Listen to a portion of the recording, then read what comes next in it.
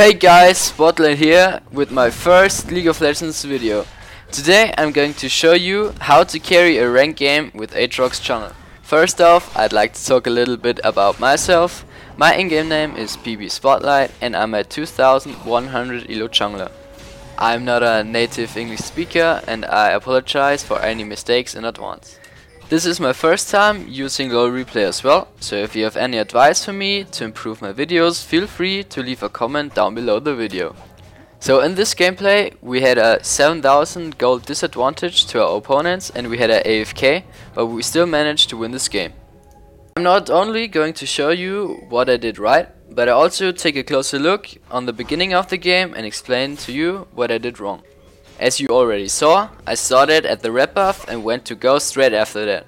I decided to go for the long jungling path since I called my top lane in chat that Lee would gank top at 3 minutes, and with the long jungling route I am able to get to level 6 faster. But Jax didn't listen to my call and died to a gank. 4 minutes in, we are 1k behind already. At this point I'm trying to farm as good as I possibly can and look for ganks. Here I try to gank mid, but since Corki Valkyrie is away and Lee is there to counter gank, I have to back off. Since I failed to dodge Lee Sin's Sonic Wave, I get chunked down to 100 HP. And this is very crucial for the upcoming scene.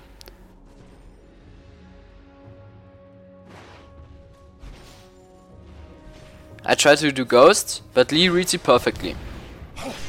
Even though I have my passive up, I only have 100 HP and don't want to fight Lee Sin one-on-one. Here is where I misplay. I try to go back in, since I thought Lee was doing Ghost, but he waited for me. Even though I have my passive up, Corki is coming and gets the double kill. As you might have already noticed, I sped up the parts that are unnecessary for the gameplay.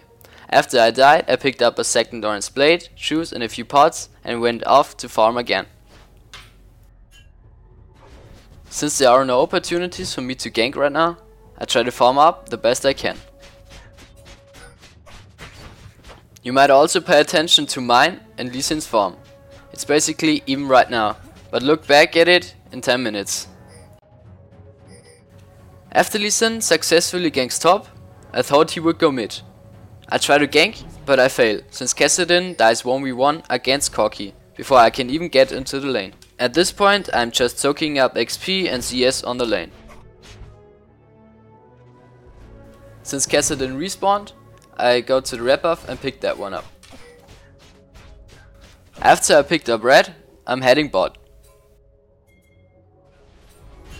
I flash Q onto Lee and get the kill. Sona picks me up in return. I don't know if that was the right decision, since Sona has double buffs right now. But somehow I had to try something to get me ahead. After I died, I picked up a Vampiric Scepter, a ward and a few pots. Nothing is really going on now, I just try to farm and donate blue to Kassadin.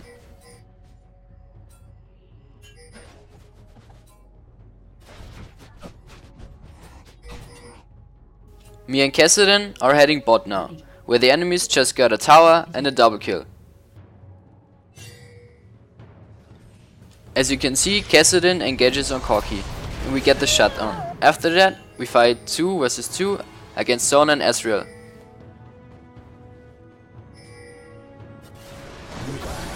I pick up Sona, but as soon as Lee comes in, I disengage. I don't know if I could have helped Kassadin there, but I decided to disengage since I didn't want to donate the double buffs to Lee Sin or Ezreal.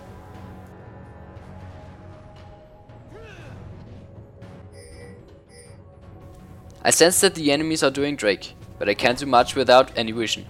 As you already know, vision wins games.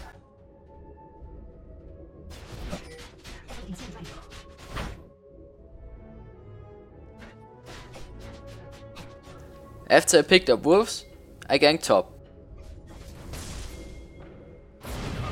Zed tries to get away by going under his tower, but since my passive is up, I have no fear in tanking it. I leave the kill to Jax to help him out of his 0-3 misery.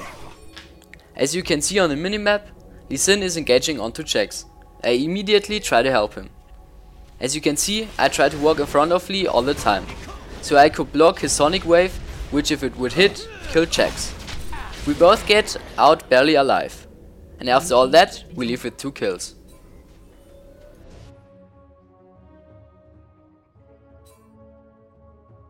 After Taric and Wayne die bot, I head off to the bot lane.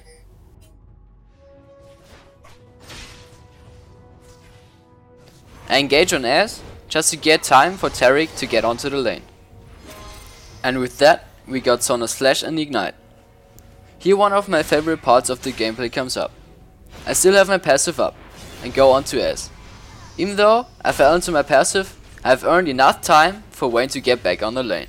And with the sacrifice of my passive, Wayne is able to get the kill on Ash.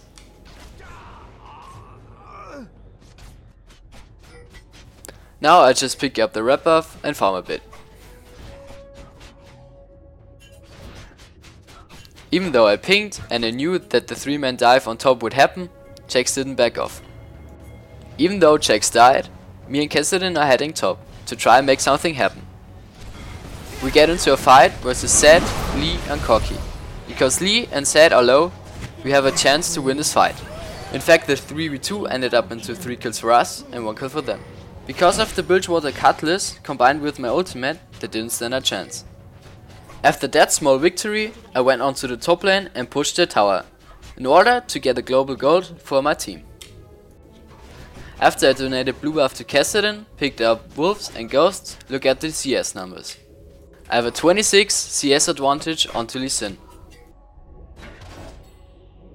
Even though I'm ahead on Lee Sin in terms of CS and kills, my team is significantly behind. That's what gives the enemy the power to push our mid lane. Because Ash and Corki are pretty fat at this point, they can just poke us out of the lane.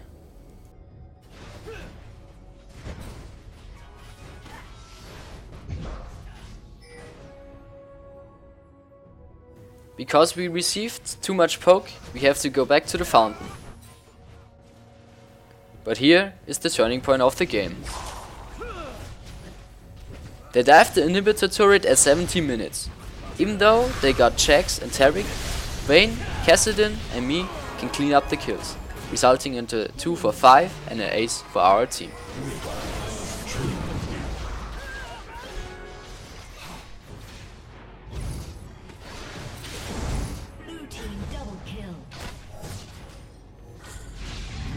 After their failed attempt of diving us, me and Wayne pushed the mid lane tower. Before the fight, we were 6k down, but now it's back to a 3k disadvantage. Here, I decided against doing Drake since I was low and I thought the enemies would come and take it. After they picked up Drake, they went onto the bot lane and tried to push our second turret.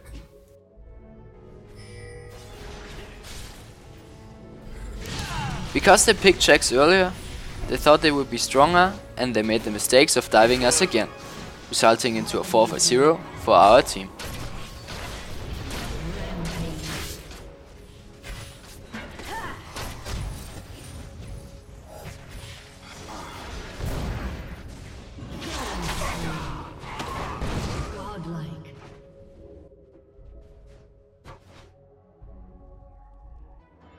After I failed to chase Corki, I went to the wolves and stole them. And here is where we get an AFK. After that, I just thought we should push the waves up and wait for him to return.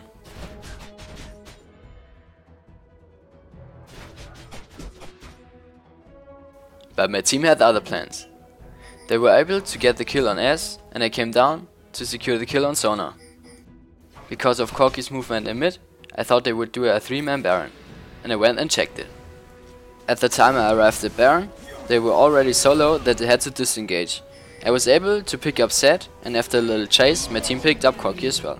In addition to that, I was able to pick up Baron.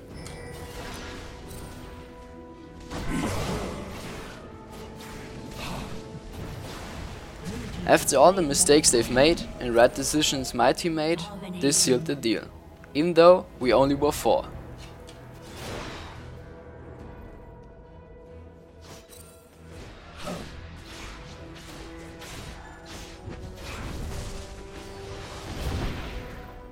After the Baron, we just pushed up mid and got the tower. Wayne and Cassidy fought bot. Me and Jax came down there and won the fight.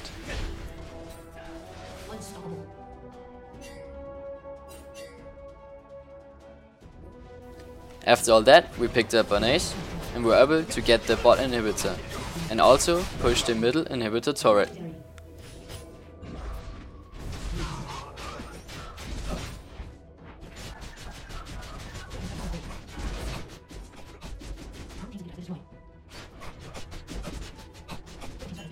Since our minions pushed top, I decided to get the second top tower as well.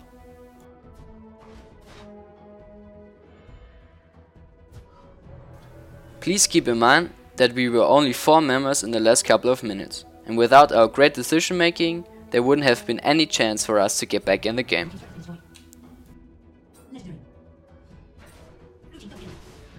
Since we are so far ahead right now, Cassidy and Wayne picked up 2 kills in mid lane. I pushed up as well and got another one. Purple team's inhibitor has been destroyed. Somehow Zed was still hanging around there and I chased him down for the kill.